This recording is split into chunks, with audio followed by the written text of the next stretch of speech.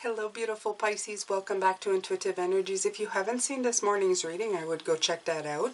It was quite interesting because we were dealing with sexuality and sensuality. If you think of the root, the sacral and the solar plexus chakra, this is all in the, especially the sacral, is into the sexuality of humanity.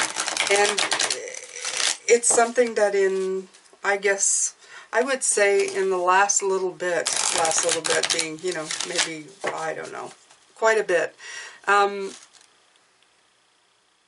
there's a good and a bad. I feel like there's a good and a bad always being preached by our bodies being free. First of all, diseases and stuff, and the no-nos of certain religion. Oh, you can't do that. Sexuality is, you know right away that it's a very powerful thing because it's so very talked about or so very taboo. Either or. There's no kind of middle of the road with it. But what happens with this, and especially why it was brought up this morning for tripping the light fantastic and to dance with the universe and really tapping into that energy and bringing it a new perspective with the hangman, especially with the moon, it's telling you that we have to look at it in a different way. Okay, this beautiful sensuality is helping through fire, through passion, this fire that we're going to be living in. It can really help us attract what we want. It is definitely part of our energy field. So we need to be really tapping into it in a way that's going to help everybody around us and ourselves. Okay, it's not solely about the sexual pleasure, but it is definitely an attractive quality that you can use, a tool that you can use to help attract the right people in your life, to make you feel better as well, because it raises your vibration as well, and to not be afraid of it as well, Pisces, okay? If you've done the work, if you've helped yourself in life, it's time to really tap into those things that, and it really is a different perspective, okay? I had to deal with that for a long time in my life. It was one of my things as when I came that I had to deal with, I mean, in this journey. So, yeah, it still feels odd for me to be open about that stuff, and it's something that I would really reserve for personal readings when I do them. But they want me to broach this, so I will. I will. All the colors, okay? All the colors are Pisces. All right. So I'm going to pull a card from, the Oracle of the Fairies. Oh, I like this. Okay. So we have Lost and Found. What was once lost is about to be found, thanks to the Lost and Found Fairy. Sometimes she can help us find things we never even realize we're lost. So they're speaking of this thing that a lot of us may have buried, maybe our sensuality, okay? Either because it could be a myriad of things. It could be aging, it could be abuse, okay? It could be all kinds of things. But we have been working on those chakras. So if you have been doing the work and healing yourselves from anything, of even looking in the mirror and liking what you see, okay, you will find this beautiful energy, that's extra energy that you can tap into. That's the important part. That's what they're getting at, okay? Because if you think of spirituality, if you think of spiritual beings, sexuality has very little to do. It's a very human thing, okay? A body-to-body thing is a very human thing. But the energy of sensuality, let's just put it in there, it's more than sensuality. It's an attractive light. It's a brilliant, glowing light of attractiveness. It's something different than what we call it in the human realm, okay? And it's a very important component. It helps with building what we want and working towards our goals and our fulfillment, okay? So just remember that. Okay, underneath you have pure intention, and it says, the fairy of manifestation will help you to use your wishes wisely. Manifest your heart's desire with pure intention for the highest good of all. And this was brought in because I feel that there's a stigma behind sensuality, that people say, oh, people manipulate other people with sexuality, sensuality, and attraction, and all of this. This is, the words pure intention really came down like a, that's what I mean. This isn't about that. This is about your pure intention to bring to you what you want to manifest, and using that attraction power to bring it to you. Okay? So I hope that helps. Okay, let's see here. We're going to pull some tarot for this. Oof. Okay.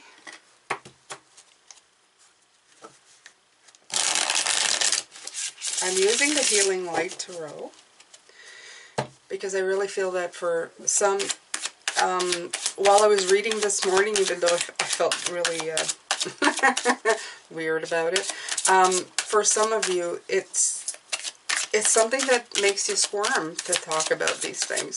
That's what I felt like doing. So, and I know that's not really mine because I'm, well, not healed, but okay with all of this. So this is for you people who are listening to this, making you squirm. For people who may think, this isn't me, I'm past that, or whatever. Not this energy, it's different, okay? Right. This energy is asking to bring you stability, and look at the red, okay? It's reigniting something inside of you, okay? It's bringing back power into your life. There's a lot of power in the lower chakras that we give away or just shut down. And we shouldn't, because those are like the propelling forces. I feel a lot of chariot power in here. I feel like they're, you know, if you had the reins on that, you could get a lot more out of yourself.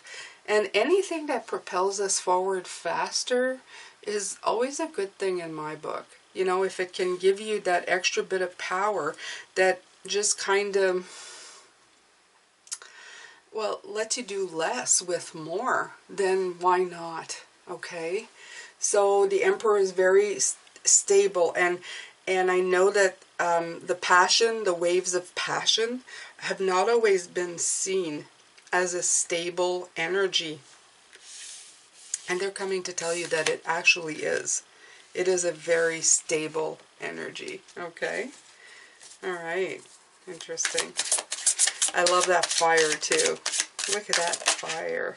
All right. Okay, so you have the 10 of Swords. Yeah. This is releasing these old ways of thinking, that perspective, okay? In this case, you're on the moon looking at the earth. I love this, okay? Underneath the deck, the Hanged One, this is a perspective. So instead of always looking up at the moon, wishing on the moon, feeling the moon's energy, okay? You are the moon. You are on the moon. You're looking at the world, okay? So you're actually looking in a very different way, and this is the completion of that. This is you taking everything that is considered taboo, money, sex, all of that, all those energies, and flipping them and making them become something that can be revitalized, okay? And used to your advantage. And that's important. It's important. We can't like package certain things that, you know, feel good and the rest, you know, go, no, I can't deal with that. No, we are everything. We are all the energies, okay? And that's what I've been telling you all week. It's not just about good and bad, it's about everything. It's about all the nitty-gritty, the little dark corners, you know, the little taboo stuff that we don't tell anybody else. Some of that can be transmuted and used to our advantage. It can help us, okay? And who knows, some of the stuff you think is no good, it doesn't mean that it's not, okay? And it's time to finally get that bug off the back. Oh, I hate this card. It's the card that I can't stand in this. Look at this. I don't even want to touch it. Okay? Time to transform that. Okay? Yeah. Let that fall down and get the biggest can of Raid on That, I have no idea. And I have nothing against bugs, but that's way too big, okay? Anything that can fit the length of my back has got to go, okay? Unless he's got really cute blue eyes, then maybe. But no, no. Yeah, no, no, no, no, no. So get the bug off your back. Get those oppressive feelings. The stuff that you've been conditioned to believe, okay? And bring on the transformation, okay? Let that flower open up, that sensuality, and let it be okay. Let it be okay. You got 2 10s here. Very good 10s, too. They're the 2 biggest oppressive 10s in the deck. But when dealing with sexuality and sensuality, not surprising. Okay? We've been hit over the head so long that you can't do any of that. That's not good for you. And like I said, money's not evil, sex not evil. It's what you do with it. It's how you use those energies that are bad. If you use them to infuse you with inspiration, and you attract people, and you laugh with people, and you infuse them with inspiration, and they feel attraction, and they feel great, and they move forward in their lives, there is nothing wrong with that, okay? And if you use it in other ways, to have fun with somebody you really like, there's nothing wrong with that either, okay? I don't do casual things. I never was good at casual things. I don't know if it's a Pisces thing, but I just was never good at it. I know the world functions differently, so I don't judge. But I always tell people, yeah, I don't do casual. Yeah. Love with me is love with me. You have to deal with me. That's just the way it is, right? But they're showing me here with the 2 of Pentacles, we're living in a world of adaptable. Okay? So, but this came out with the lost and found for sure. We have to adapt to the idea that we can put these back into our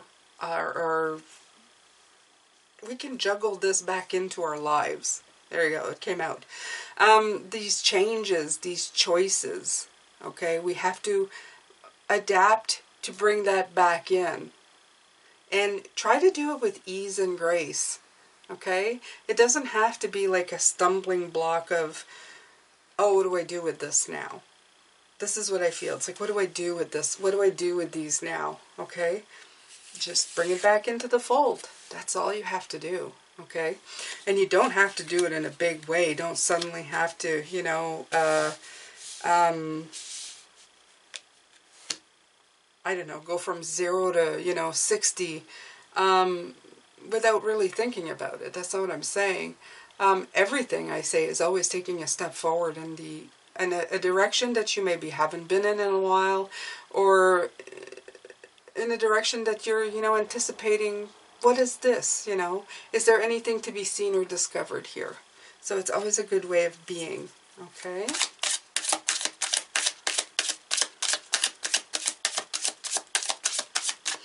And in the back of the card here, you almost see like a dawning of something, you know, like something's coming through. And I really like that. It's like something new is coming through. Take a look, okay? Okay, so this one, there you go. Now you have the 3 of Wands. And I was feeling the 2 of Wands here, even though it's the 2 of Pentacles, and the 6. The 6 of Cups, yeah. The 6 of Cups has to do with inner child. So anything childlike memories, recollections, things. You may have felt very, I'm feeling for some of you very dreamy. Okay, I'm going to say some of you were big dreamers as children. And dreamers often get involved with a lot of passionate things, especially as you get older and love comes into play and these beautiful romantic notions, okay? So, and you may have felt a little bit out of water here, okay?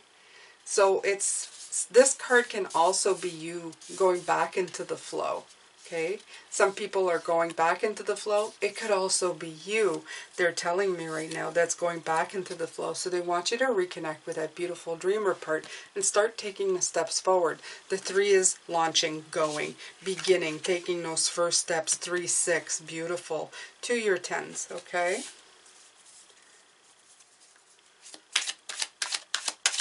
It's leading yourself and others out of these shadow places as well. The Devil card. This Devil card just really gets to me all the time in this deck. Another 6. There you go.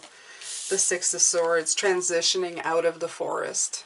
Okay. Into the light, to a better place. There's the light there. There's the light there. We're going. Okay. We have to take that energy and transition it into something different. Okay.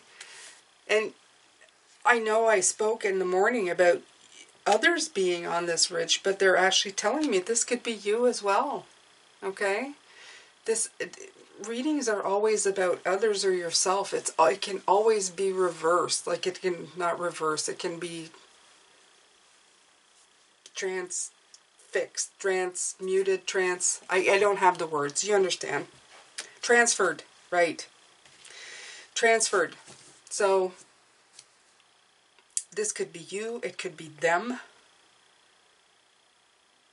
Trying to get yourself out of this.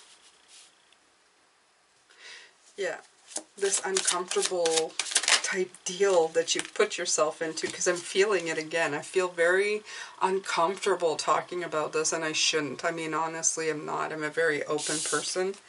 So, there you go. The 7, yeah. You know, like almost like defending the fact that, you know, we have this connection. So you have to really persevere. You're going to have to be a little aggressive with yourself and really talk to yourself and find out if there's something that you haven't dealt with yet. Okay, some of these problems down here that you haven't dealt with in regards to your fire. That's stumping you, because that's what I feel. I feel like my words are stumping me. I feel like this energy is stumping me. I feel like I don't know how to express myself when it comes to this, and like I said, I don't have a problem with that. So remember, everybody, this 3 of Pentacles is telling you that everybody is intertwined with each other. Chances are, if you have felt this way, you're not the only one. We grow up in a collective, and collective thoughts and ways of thinking and conditioning. So if you felt it, others will have felt it too. So there's no need for you to be stumped or feel lost about this or a little odd. Okay? All you need to do is start taking those first steps and trying to get to where you need to go. Okay, so I'm going to pull for the Hangman, the Hanged One. The Wheel of Fortune, right? It's all a part of the cycles, this perspective. Okay? It's the Wheel of Fortune. Okay? Spin the wheel. Spin the wheel. And see where we're going. I haven't gotten this one in a long time. Oh, so they're all dancing around the wheel. Oh, and I love it. At the top it's written, the doctrine of changes.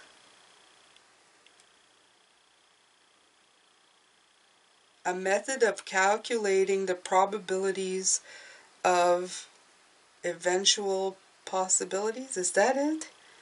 Oh my, right. So they really want you to take it and take flight with it. You see everybody kind of dancing, and it has words. And this is changes. Changes can't be more, you know, perspective changes. Of course it is, Pisces. All right, and right underneath you have the 2 of Cups. So, the 2 of Cups, such a beautiful card to have. It's harmony in relationships. It's the way we interact with each other. It is romance, it is partnerships, it is attraction, it's kindred spirits. The more you put out there, Pisces, if you're one of the pioneers who just takes it and go, okay, well, I'm going to use my, you know, my sensual vibe, and I'm going to attract beauty to me. You're going to let other people be able to do it as well. They're going to feel like they can unlock that part of themselves. And there's the important word of these readings, unlocking. I feel that we have locked everything down. Underneath the deck you have creativity, the Empress. Okay? we have put, and the Empress is also the mother, the one who does give birth to children, and that comes from, you know, people getting together. Absolutely. So it's not about just being together and doing stuff together. It's also about being together and bringing life to ideas and everything that comes with. It's the fertility. That's what this beautiful sensual energy brings in. Fertility, love, nurturing, sensuality, and abundance, okay? So it's time to indulge your energies. That's what they're trying to say here. Indulge your energies and don't feel repressed by it. Don't let yourself be locked or blocked. Unlock, unblock, and start taking those first steps back into your beauty right now, okay? Wow, this was hard for me. Anyway, thank you so much, Pisces. I'm sending you lots of love, light, and blessings always and forever. Step into your beauty. Use all your energies. Use everything that's given to you, okay? Don't let no stone unturned. Use everything you have, and you will get everything you've ever wanted, okay? Take care, Pisces. Sending you great dreams and beautiful days. And I will see you tomorrow for the weekly